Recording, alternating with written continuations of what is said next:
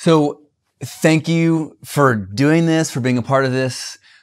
I'm convinced that everyone will be inspired by your curiosity, because the truth is, everybody has questions. You guys just happen to be brave enough to go first. I don't think we'll ever be able to know, but it's definitely such a mystery. What was that void? Did God come out of that void? Was he before that? God is eternal. So that also ties into what his reason was for creating the earth. What was wrong with just having a void?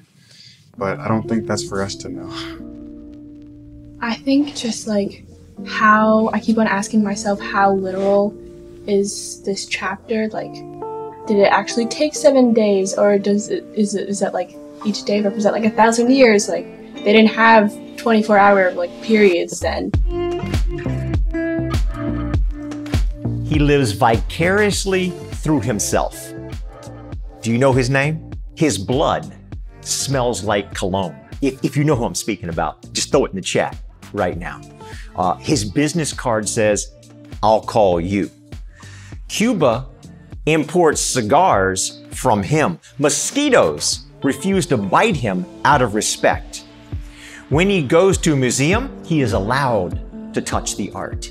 He is the most interesting man in the world. What is his name? He'd been in acting his entire life, and in his 70s, he was completely broke. He said this about himself. He said, "I worked 50 years to be an overnight success." His name, Jonathan Goldsmith, and Dos Equis beer made him famous. He's the most interesting man in the world, and he's famous for saying, "Stay thirsty, my friends." Today, we're starting a brand new series about staying curious, my friends. Your curiosity is your velocity. If somebody feels stuck in life personally, professionally, and definitely spiritually, it is attached to their curiosity level. Because when we're curious, we're growing and we're moving forward. Now, Jesus puts it this way. He says in Matthew 7:7, "Keep on asking, keep on seeking, keep on knocking." Curiosity. Curiosity has a lot to do with asking questions. When you're curious, you ask a lot of questions. When you're no longer curious, you're just making statements. Jesus asks more than 300 questions in the Bible, trying to get us to be curious, because he knows our curiosity is tied to our spiritual velocity, to our personal, professional, and spiritual growth. That's how we unstuck ourselves.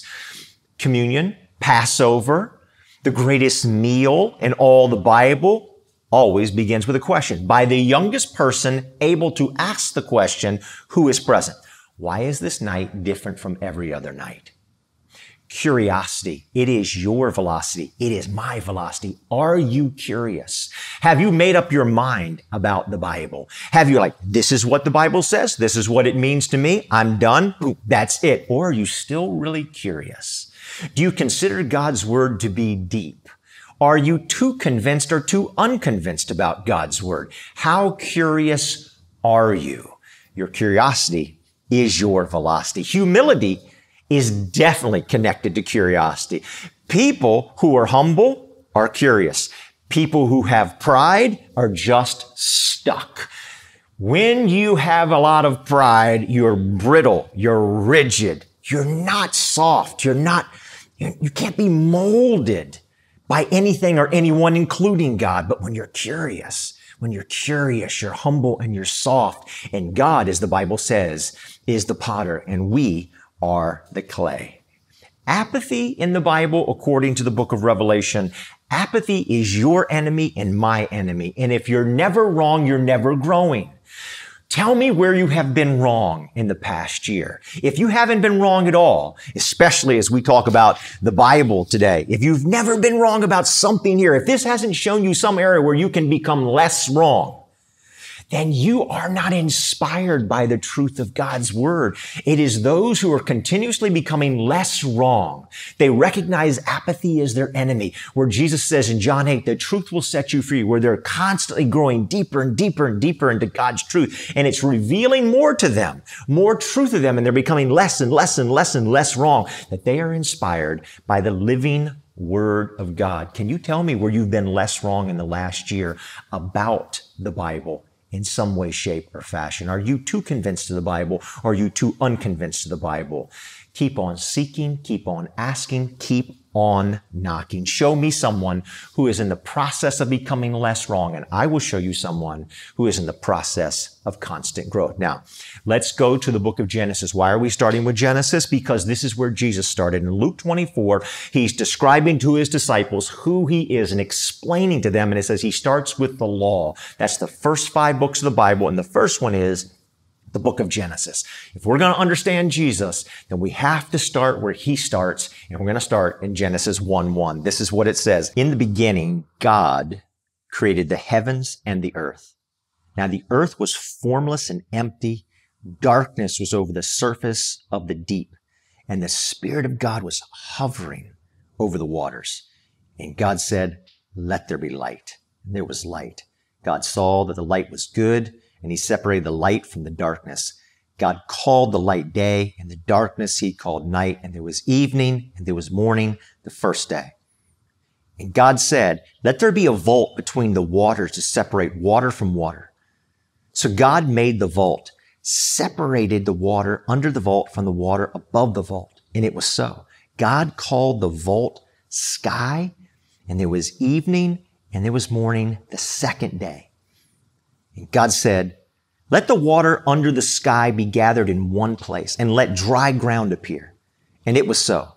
God called the dry ground land, and the gathered waters he called seas. And God saw that it was good. Then God said, let the land produce vegetation, seed-bearing plants and trees on the land that bear fruit with seed in it, according to their various kinds. And it was so. The land produced vegetation, plants bearing seed according to their kinds, and trees bearing fruit with seed in it according to their kinds. And God saw that it was good. And there was evening, and there was morning the third day. God is the great separator. You see, according to their kind, he's separating, he's separating, he's separating. So let's go back through this. In the beginning of what? In the beginning of what? What is this actually the beginning of? It is the beginning of everything. Is it the beginning of the universe? We have something that theologians call this word ex nihilo. It means out of nothing. Is this ex nihilo creation? Is this the beginning of everything? Is this what we might call the Big Bang? Is this what we might call the beginning of the universe? Is this it? What exactly is this the beginning of? It's interesting that the word create, in the beginning, God created the heavens and the earth. The word create, we have a little clue here, because in Hebrew, it never means ex nihilo creation. It never means out of nothing. So what exactly is going on here? In the beginning, God created. Is this actually beginning of everything, or is it talking about something else?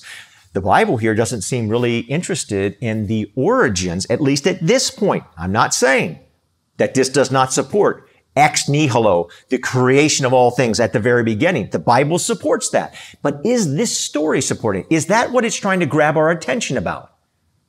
What is it trying to direct our minds towards? Here, as you read through this, everything that you see here in this creation story, we see every day.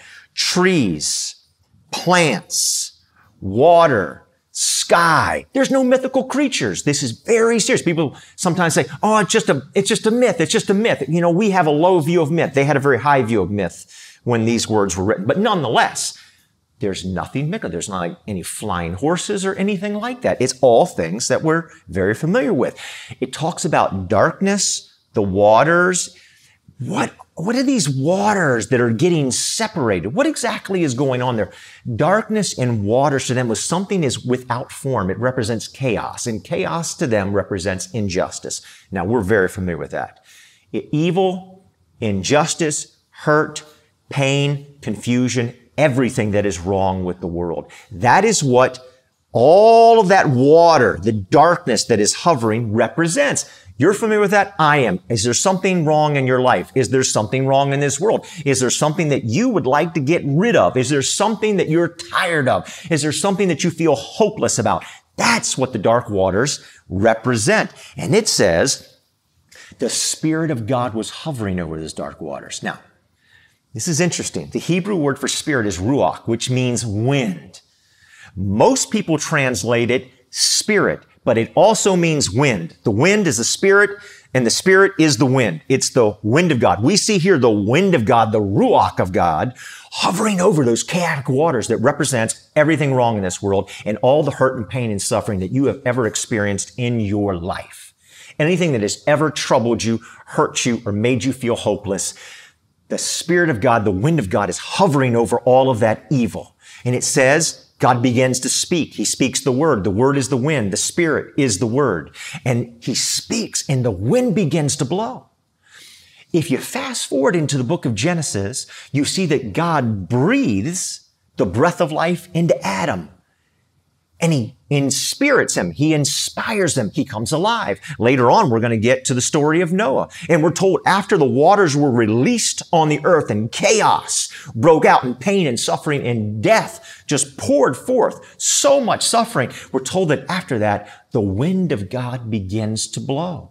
We're told when, in one of the most famous stories, when the Israelites were suffering slavery, when they were being oppressed so badly and being brutalized, that God's wind, the Spirit of God, the wind of God blew upon the waters of the sea and separated the sea, and they walked through on dry ground. And lastly, in the book of Ezekiel, Ezekiel sees a valley filled of dry, dead bones.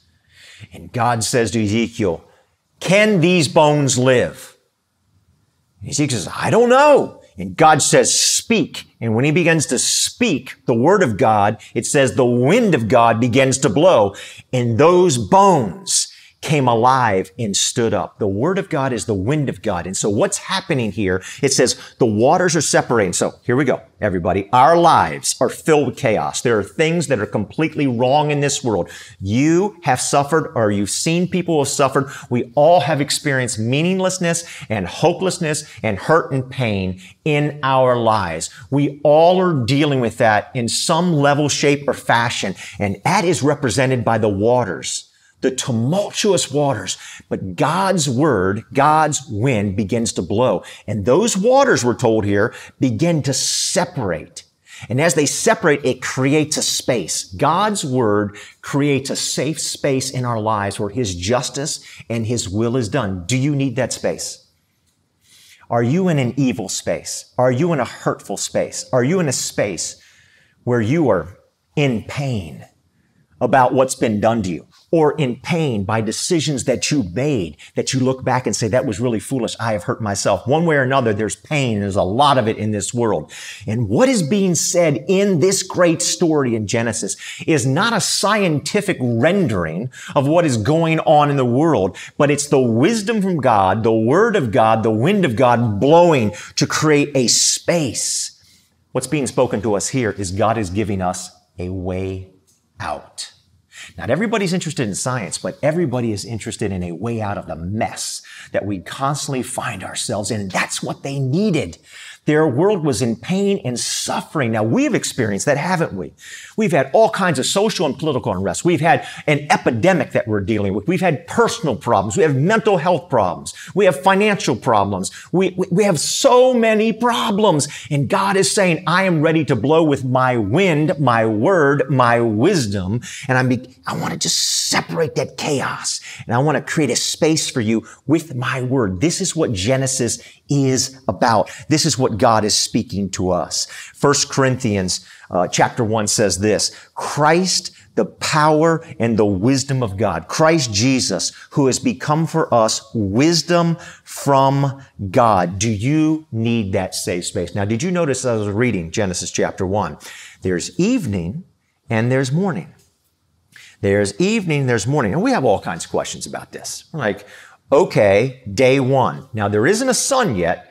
The sun is created on day 4. So what exactly is this day? And are there 24-hour days? And if there are 7 24-hour days in creation, like how old is the earth? And wait a minute, I happen to notice that on day 7, the day never came to an end. That's a really long day. That's been going on a really long time. So what exactly is the day? Well, notice it says, there's evening and there's morning. Every day, God starts, He speaks. And when He speaks, He brings light. Psalm 27 says, the Lord is my light and my salvation. He is creating us a way out of the mess that we find ourselves in. And every day there's more and more and more light. It's evening, darkness, right? And morning, light. And every day, day 1, day 2, day 3, the accumulation of more and more light is coming into the world as God keeps speaking. So every time God speaks and His word goes forth and we understand the wisdom of His word, well, then we create a bigger and bigger and bigger space for light. When I was in high school, my high school, they allowed us, our homerooms, to take a trip anywhere we wanted to go locally or whatever, do whatever we wanted. So we had one guy in our class who said, you know what? I went spelunking in West Virginia. Now, I don't know if you know what spelunking is. I didn't know what spelunking was, but I found out it's you go into a cave and you go in there with these lights and flashlights or whatever, and you just crawl around and you find it was in West Virginia. There's some places to spelunk. Well, we go up here and I can't believe it. But the teachers and our homeroom teacher in our class allowed us to be led by a 15-year-old teenager who had been in this cave one time, and he was led by somebody who was a guide. And they just turned us loose, 25 teenagers inside of a cave. Well, we're going in this cave, and he's like, this is the way to go. And we're crawling. And eventually, we're down on our stomachs, and the cave is getting smaller and smaller and smaller until eventually we reach a dead end. And there's like this much room, like it's... When I think about it now, I get really claustrophobic. And I remember him, he was all the way up front, he yelled, it's a dead end, turn around. You know how hard it is to turn around? I mean, it's so narrow, you can't turn around. You have to push your way back out on your stomach. We finally got out of that mess. And then we got lost. And there were some other guys with us who had separated, and they had found the way out. And they said, follow the light. We're like, we can't see your light. They said, turn your light off so that you can see the light and get out. There you go. We all are trying to come up with our own wisdom for the way out. That's the way the world works. We think, I'm going to figure out my way out of this thing. And God says, you know what? If you would just turn your own wisdom off, your own light off, and you would look at my light, I will show you the way out of the mess. That is what Genesis chapter 1 is about. It begins this way. Here is the way to get out of the mess that you find yourself in. There's more and there's more and there's more light. And God, in Genesis 1:26, throws a lightning bolt down out of the sky and says, all people are created equal and are created in the very image of God. Those words, everybody, changed the world. Nobody had thought of that before. Nobody had thought about that before. God is saying every single person is equal in His eyes. There's no greater and there's no less. That's what the whole world was made of. You had great people, powerful people, mainly all men at the top. And God says, no, male and female. Doesn't matter who you are, the color of your skin, doesn't matter anything. Everybody's equal. And that transformed or began to transform that thought that God threw down like that lightning bolt began to change the world. It is absolutely amazing. He said, that's the way out. If you'll follow my way, if you'll adhere to this great principle of the equality of all people, you will begin to get out of the mess, out of the darkness, out of the deep, dark cave that you are in. In Genesis chapter 1, God is presenting us a way out. Now, we read it as science. We just do. Every conversation I have about Genesis chapter 1, everybody wants to know scientifically what is going on. And here's the thing, they really weren't interested in science. They weren't interested in science at all. They were very interested in wisdom, and they were very interested in human nature, and they were extremely interested in how they could get out of the mess that they were in. We have needless arguments about the length of days, the light, what is the light, the sun. How can the sun be created on day 4 and we have plants and trees growing? Can you have things growing without the sun? We have those. We talk about who did Cain marry? And who are all these people he's afraid of? Didn't bother them one bit because they weren't looking for science. They were looking for wisdom. They were seeking the wisdom of God. Now, I'll stop and say this right here. If you didn't see last week's message entitled Start Here, it is super duper important that you go back and you listen to that message from last week, Start Here, to get the proper framework for understanding what the Bible is trying to communicate to us. Science is telling us how things happen, but wisdom is telling us why things happen. The opening chapters of the Bible aren't telling us what happened so long ago. They're telling us what always happens. And that's why the opening chapters of the Bible are so incredibly important to us today, right here, right now. So it's kind of like going to see a football game. If you go to see a football game at a football stadium here in the United States of America, it's going to be NFL. If you go in England to see a football game, you're going to be watching a soccer game. It's a different game. It's a different set of rules. It's a different framework. Here's the thing that we need to keep in mind. We are highly influenced here in the West by Athens and Aristotle and Greek thinking. And so we view it through that lens. So the first thing we think about when we read the Bible, particularly Genesis chapter 1, is we immediately start thinking scientific. We immediately start thinking about days or length of days and Cain and light and all of these questions. Those are the first questions. Those are the biggest questions that always come out of that. But that's not the way Jesus or Jerusalem thinks. This is what I mentioned last week in Start Here. The literature of Jerusalem and of Jesus is decidedly different from Aristotle, Athens, and Greek thinking.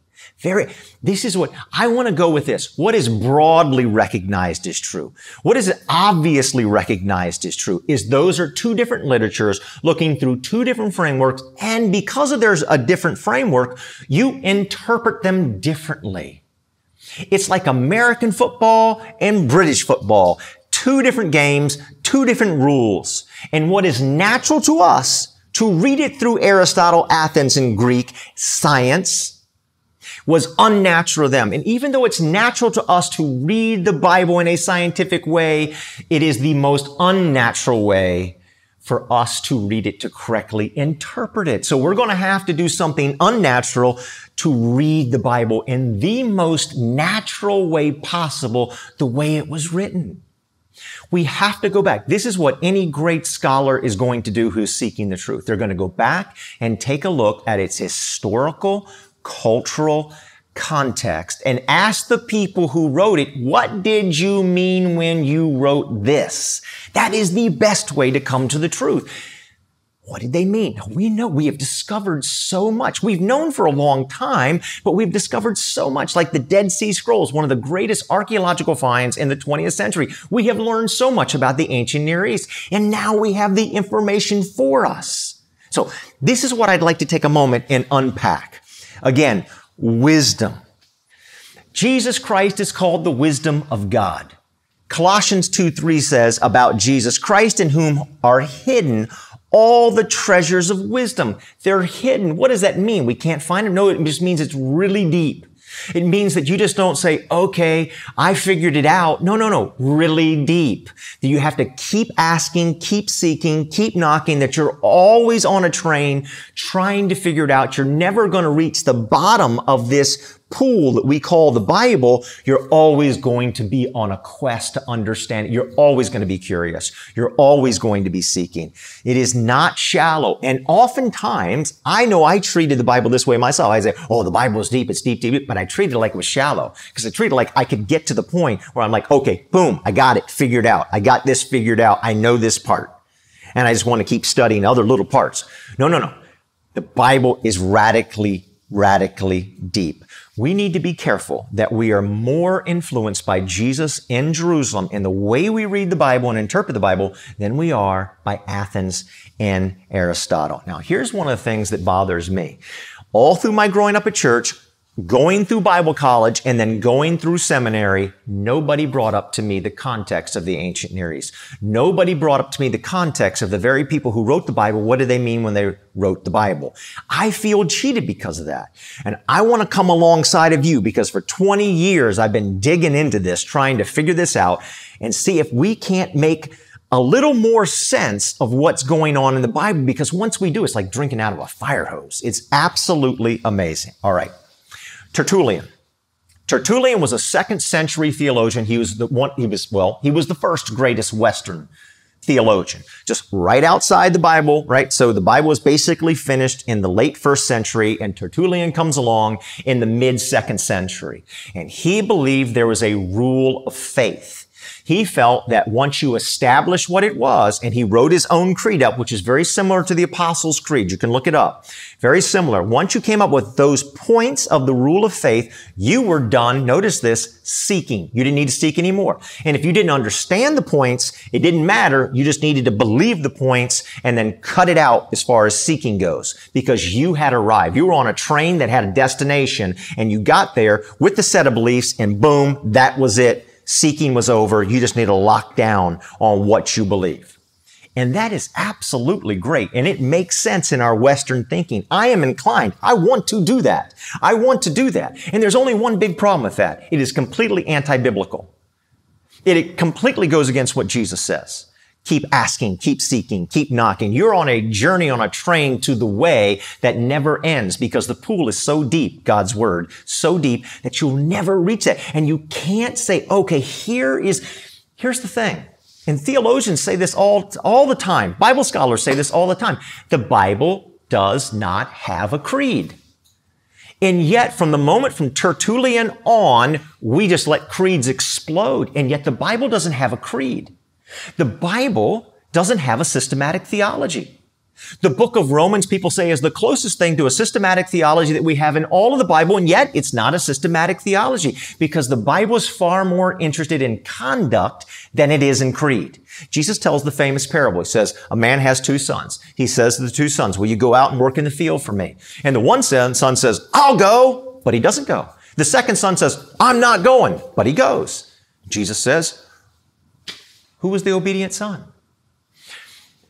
Conduct and creed. Now, are we more influenced by Athens or Jerusalem? I can give you a very, very clear, tangible point here about how we're more influenced by Athens than we are by the literature of Jerusalem. It's our website. The number one question that we're asked about the Grace Community Church website, trygrace.org, is, I want to see your beliefs page. I want to see that creed. Now, listen, if you've asked for it, don't be embarrassed. I do too. I still look, when I look up a church, I look for their belief page. I do it. It's natural. You know why? Because it's natural to us. We're in the West. We are influenced by Aristotelian thinking. That is who we are. It's totally natural. But if we were really to have a Jerusalem mindset, a Jesus mindset, we wouldn't have the beliefs page, we'd have a conduct page. Because the Bible is interested in what you do. Because in what you do, your conduct, you'll figure out what you really believe. Because what you really believe is what you actually do. But Tertullian was like, no, this set, these beliefs, and you see, you separate it from conduct. In the Bible, that's impossible to do. It's about our conduct. It's about the 2 sons. It's about who actually treats people and acts in a way that is consistent with the light of God's word. The biblical tradition is we are always in a process. We're always curious. We're always seeking. We're always growing. Apathy is your enemy. We're never lukewarm, as Revelation 3 says. Never be lukewarm. You're always in a process of growing. If you're never wrong, you're never growing. Where have you been wrong in this past year about the Bible? Where are you less wrong? Maybe that's a nicer way to say it. Where have you been less wrong? If you are too convinced, can you be too convinced about the Bible? If you're too convinced about the Bible, you ignore the amazing contradictions the Bible gives us through wisdom to see the deeper truths of God's word, and you'll miss the power. If you're too unconvinced about the Bible, you'll obsess over those contradictions that God has given us through wisdom, and you'll miss all the power. And again, friends, God's word, this lightning bolt that came out of the sky in Genesis 1:26, that God has created all people equal. I want you to think about that. That lightning bolt is a judgment against The lie that some people are better than other people. And God is pinning that to the ground in the Magna Carta of humanity. Those words first introduced to us in the pages of the Bible that have reshaped the thinking of this world. They came from the Bible. The equality of all people, that is a thought introduced to us in the pages of the Bible, and it's the greatest thought that humanity has ever had, because as of that time, nobody had ever thought that. And that's why we say this had to come from God, because nobody else would have thought that up but God. Now, Mike Lazaridis, everybody, was an electronics whiz kid. He created all kinds of gizmos. He started creating them before he even graduated high school. Went to college, started creating stuff. Eventually, he drops out of college and he creates all these amazing devices. But this one device he created, oh my goodness, do you know the name of it? If you do, throw it in the chat. He created a device that Oprah said literally changed her life. He created a device that President Obama, when he went into the White House, the Secret Service said, you got to hand that over. He says, I can't live without this thing. Do you know what that thing was? It was the BlackBerry. It was the BlackBerry. People used it, right, as a phone. They used it to do their emails. And those who work with Mike Lazaridis came and says, look, we need to change things. We need to change the keyboard. We need to put it on the screen. And people need to be able to surf the internet, right? And he said, no. The keyboard's everything. And nobody needs to use this for anything but email. He's like, no, you're wrong. And he fought him down, and they begged him, and he fought him down. Now, iPhone, Steve Jobs. His staff came to him and they said, hey, look, we need to get into the phone market. And Jobs said, as only Steve Jobs could do, just blistered them with a bunch of cuss words, told them they were stupid. He hated phones and he was never getting into the phone business, and it would undercut iPods. No way. And he yelled and screamed. But they just kind of kept coming to him and presenting this information. And you know what? Eventually, Steve Jobs, who hated to say this, said, I'm wrong. He got into the phone market, and the rest is history. Apple is the most hip, influential, powerful, and I think they got $1 trillion in the bank company. Do you want to be BlackBerry or do you want to be Apple? The difference between the two is to know that you're wrong. Over this past year, through COVID and all the terribleness that COVID has brought, I woke up every morning almost inspired, because I was learning things about God's Word where I realized I was wrong about this. There is more. There's wisdom, particularly in the first 11 chapters of the book of Genesis. We talk about Genesis and we say, oh, this is telling us history. It's telling us science. It's telling us what happened way back when. Maybe that has something to do with me. Maybe it doesn't. And I begin to realize, oh, no, wait a minute. It's not telling me science. It's not telling me history. It's telling me wisdom. And here's the big difference of that. It's telling me human nature. It's telling me about things that are happening right now in my life, right now in my world, about human nature and how I can course correct myself and how I can influence through the light of God's Word other people to get out of the mess. So it's either science, history, way back then, not really relevant to me, or it's stuff that's right here, right now. It's not telling us about what happened. It's telling us about what always happens. That is the wisdom of God's Word. You want to get out of the mess you're in? Light. God speaks it. His Word clears the way. We can be inspired. Now, I need to conclude with this.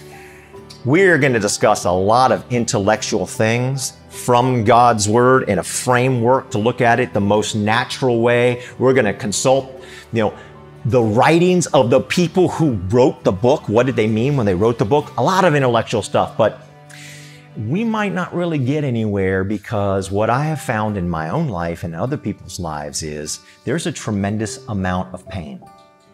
There's a lot of pain that has happened in our lives. And though we might be presented with some truth and it might make sense, it can't break into that heart that has become so wounded.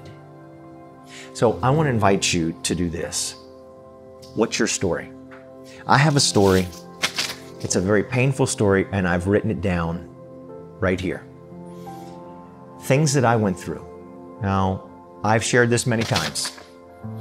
When Grace Community Church started 20 years ago, I didn't want to be a pastor anymore, ever again. I was so wounded by people in situations that had something to do or associated with this Bible right here.